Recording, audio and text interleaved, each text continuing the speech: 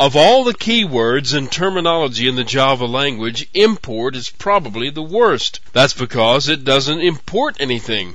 What it does is resolve some short names into long ones. For example, say you have this line of code in your program, but nowhere in your program or in the local directory do you have a definition for the class named date. That means that this line won't compile. Now, there are two things you can do to fix this. You could just use the full name of the class every time you refer to it, like this. That works, and some folks prefer to do it that way, but you can use an import statement to do the same thing, like this. What happens here is that whenever the compiler encounters the name date, to resolve the name, it looks at the names on the import statement. If it finds a match, it uses the full name it finds, just like the full name had been entered in the line of code.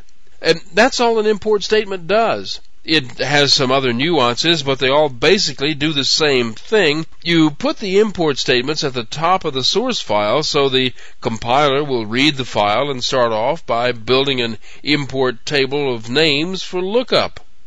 Here's another syntax for doing the same thing.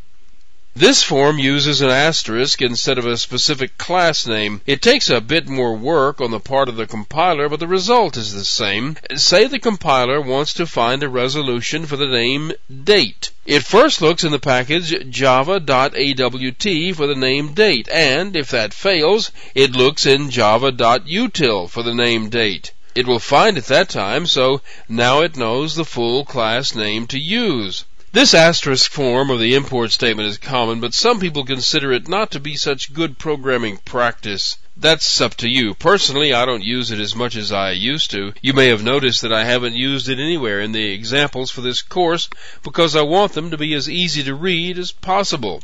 But wait, there's one more. With Java 5.0, a new capability has been added to the import statement. Let's say you have a class that contains this statement.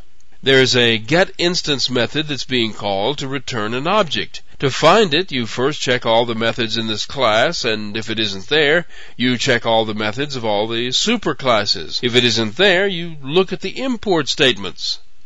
The keyword static following the keyword import means that all the static elements of this class can be accessed syntactically just as if they were defined locally. This means the method can be found in there.